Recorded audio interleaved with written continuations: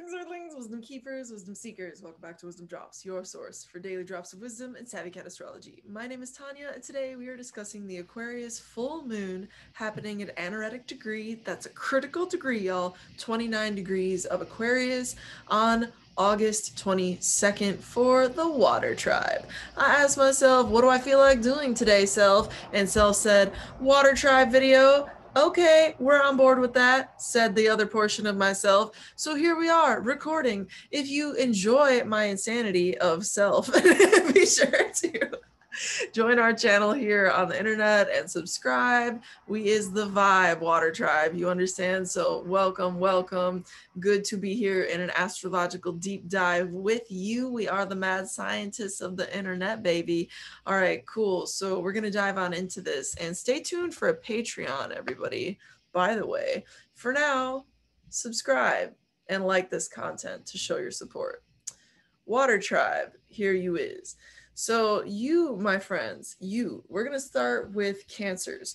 Cancer people, first things first, y'all need to watch the video I did on the Aquarius full moon number 2 in general, because this is going to inform your experience of the lunation. Okay, it's going to inform your experience of this video further. As I said in that video, and I will not be repeating many things from that video, but let me just say, this is a critical master's test. So this video is answering the question, what master's test are you going through? And what new abundant beginning is on the other side of completing it? Water sign. Cancers. For you, this master's test and this reward, this gift of Jupiter's conjunction and co-presence at this party, this is happening for you in your 8th house, which, interestingly enough, Cancer people, this is all about other people's resources, your own investments, your own goals that have come through gaining debt,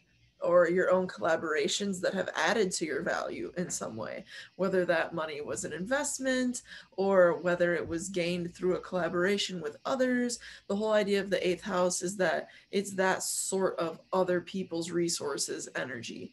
Also, the 8th house is associated with things like death and transformation. So if there are any Cancers out there going through a larger metamorphosis through the loss process, my heart goes out to you, and I understand what that energy is like. And what I want to give you in this is that faith and spirit is with you in that process, if that is you, Cancer, okay?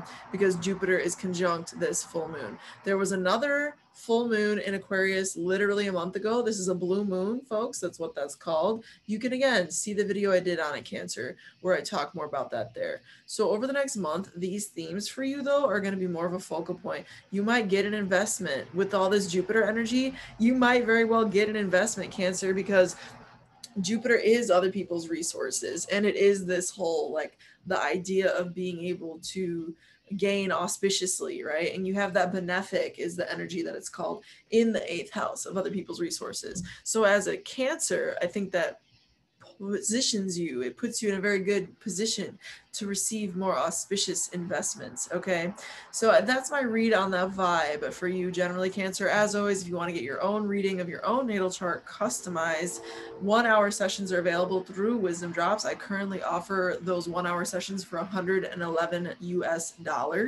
You can reach out to me at wisdomdrops@gmail.com. I am scheduling for a few weeks ahead at this point. Link down below. Or email written rather down below. Okay, moving on, water signs. And if y'all are doing the timestamps for me, I love you. Thank you so much. Let's move on to the next water sign, which is Scorpio.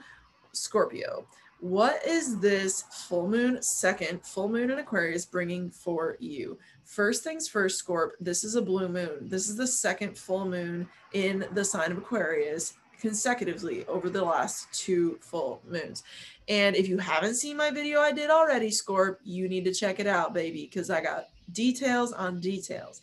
That is literally in the last week or so uploaded to this channel. Also, be sure to subscribe here, Scorpio, if you're not, because I put up a lot of Scorpio specific content I think you'll resonate with. Just saying.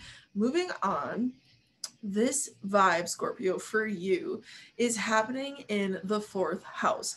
So if you are a Scorpio, this is all about home. The focus over the next month, you're getting the master's test and the reward, so to speak, in nature of home. So where Cancers might have seen a bit of a change up around a debt that turns into an auspicious reward, you know what I mean? Like, oh, that turned around well because of the Jupiter influence in the 8th house, like we talked about.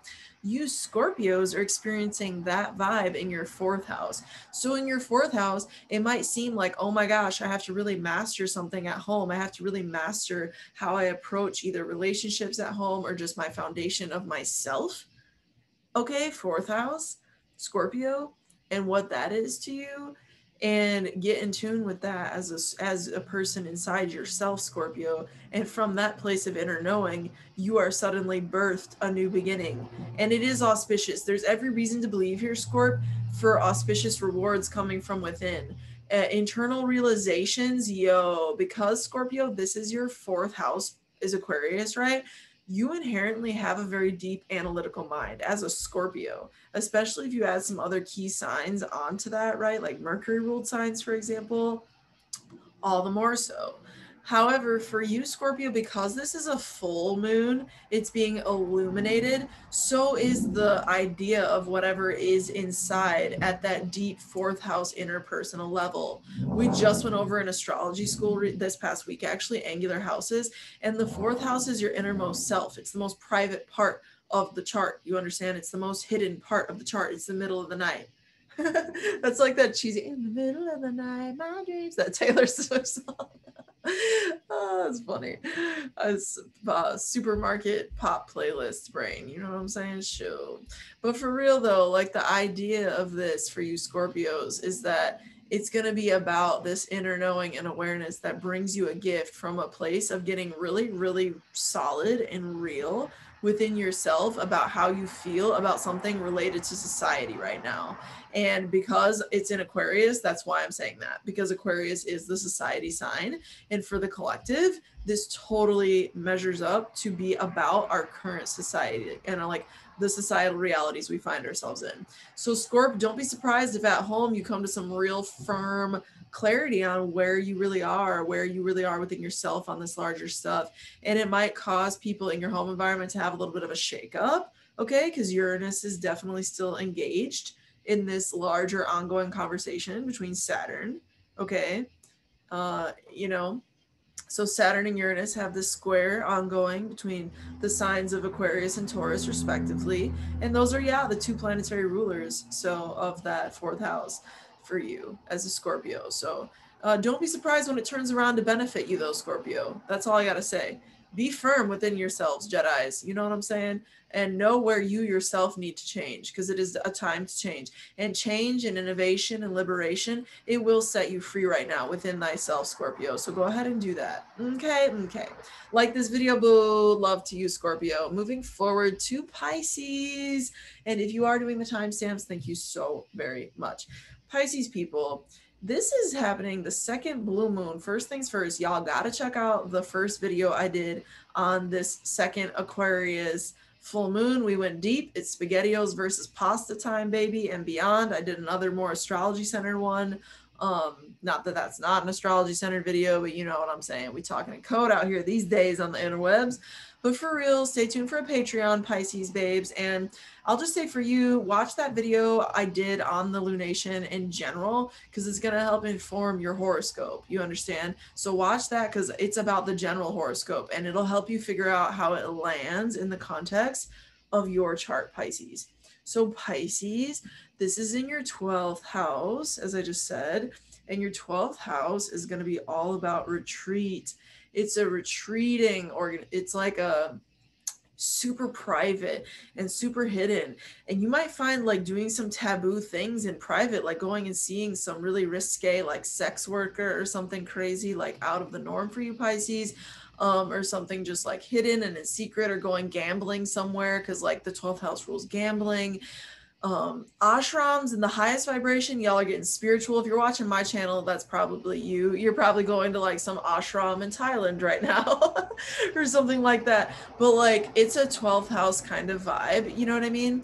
So like don't be surprised when you get the need to do a far away trip, and it's like if it's not planned but it's aligned, it just happens. Don't be surprised if that happens, Pisces. And if it does, kudos, congratulations, keep going, because Jupiter is the rewarder and Jupiter is with this moon. So it's really not a bad energy. It's going to be a really benefic, positive energy, more likely than not. Obviously, check your chart for more details. And, you can always schedule a reading with me, Pisces, if you want, using the Gmail address in the description box. I'm booking a few weeks ahead at this point. So that's there. So, I just think that this is going to be a potent one for you in terms of your inner self. Similarly to your sister sign Scorpio, as this lunation for them is the 4th house. The cadent house is also existent in the 12th house, and that factor, or I should say the cadent house is existent, and these particular houses are the houses that deal with the subconscious, the 4th house and the 12th house. And in the 12th house, you have this example of something that is going away so that something else can be born. You know what I mean? So you have this diminishment. So it's hidden, and it's like maybe you're unprogramming a psychological thing with this 12th house. Maybe you're really getting a breakthrough, Pisces, with this 12th house. This 12th house energy, Pisces, can be all about breaking through that subconscious blockage and allowing yourself a new perspective that you see yourself totally differently in how you even serve the world with your light, because Leo is the sun right now, which is in your 6th house from Pisces, right? So, and with Neptune, your modern ruler, ongoing in your sign, with Jupiter having been in your sign recently and completing its retrograde soon enough, around the end of this year, you know what I'm saying? Jupiter's coming on back to you, you know what I mean? To bless you for an entire year, Pisces. These are exciting times. And understand that while this is, 12th house, not a big deal, next month, that full moon's in your sign. And you only get generally, unless you're Aquarius this year, you know what I'm saying? You only get one of those a year. And so for you, Pisces, you got a big moon coming up that's very personal to you. You have a big year coming up with Jupiter's transit through your sign. Jupiter being, of course, the greater benefic and your original ruler planetarily, right? So this is very exciting times. And the 12th house, it seems quiet, it seems mellow, and that's cool. It is, but it isn't, because this is conjunct Jupiter, which is you, Pisces. That is your original planetary ruler. And therefore, wherever it goes, so do you. So this energy is almost like a hearkening in of Piscean era, a hearkening of like a new Pisces within yourself. And I see you going through this master's test, this critical test in that subconscious space of self-talk, in that subconscious space, because Aquarius is vocal, it's words, it's an air sign, even if it's hidden in the 12th house, right, Pisces? So just know it's a breakthrough time. It's a time to break through with your words, how you talk to yourself. Let thy light shine, Pisces. You have Leo in the 6th, so you can shine very much so in your local work environments, whatever that means to you. And get yourself on track with your habits, your mental health game, your physical health, your spiritual health game. This is a 6th, 12th house activation. You're receiving a test there. You know what I'm saying? It's a test. It's the 29th degree. Check out that original video I did again, everybody, on the full moon in Aquarius. On the 2nd full moon in Aquarius, I did a whole horoscope for the collective, and it will inform your perspective more for this lunation. Beautiful Pisces. Thank you, Pisces, and everybody for all the likes, the shares, the comments, and the support on this channel. I hope this video brought you value, and if it did, make sure you do like, comment, subscribe, and share it with others. And with that said, I'll accept questions if you do have them regarding your horoscope for the month ahead, my beautiful water sign tribe. The tribe is the vibe, baby. All right, with that said, until next time, may the stars be with you. Peace.